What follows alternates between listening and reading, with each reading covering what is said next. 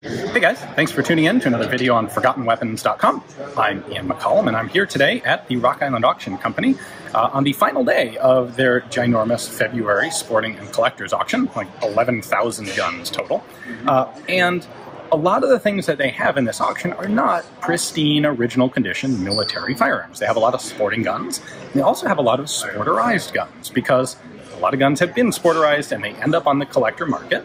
And often those are regrettable, but every once in a while you run into a sporterized rifle that's just remarkably well done. And I came across this one and I thought, you know, it's just really actually rather nicely done. This is an M1 Carbine that's been put into a sporter stock. It has a 2 3/4 power Redfield scope, which, judging by its age, this is at least a few decades old. So this is not a recently done thing.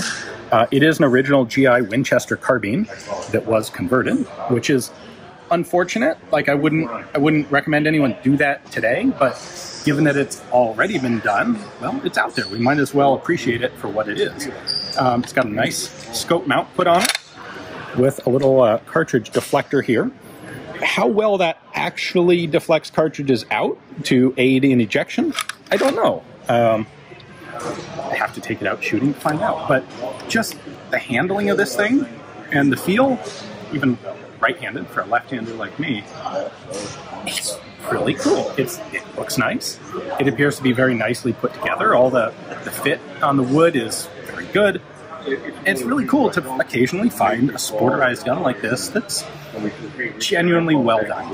And I would not turn down having something like this in my own collection, and I bet it is super fun to shoot. So, just figured I'd show this to you guys as an example of the fact that not all sporterization is always horribly unfortunate.